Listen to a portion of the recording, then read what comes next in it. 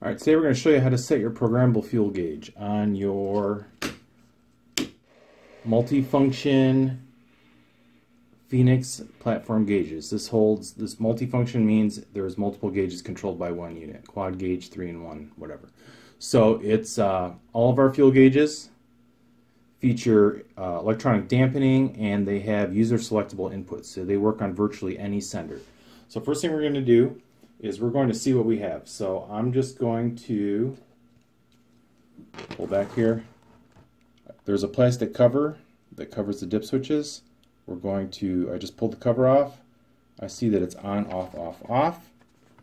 Then what I'm going to do is I'm going to take a look in my book here. Okay, on, off, off, off here. Shows this is a universal setup. That's how we ship all of our gauges. That way they're all the same setting, on, off, off, off, 240 to 33.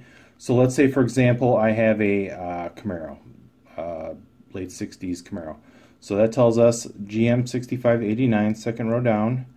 This is on page 9, 0 to 90, off, on, off, off. So all I'm going to do is set it to off, on, off, off.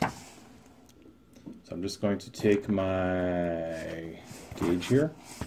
So you can see the dip switches are labeled 1, 2, 3, 4, on, off, off, off. So we need it to be set to off, on, off, off. So I'm just going to take something here like this, turn this one to off, on, off, off. And then I'm going to replace the cap, and this is ready to go. If you don't know what you have, give us a call. We do have a pretty easy technique for finding out what you have, and we'll get you all set up. This way you don't have to buy any additional senders or anything like that, and makes the installation go a lot faster for you.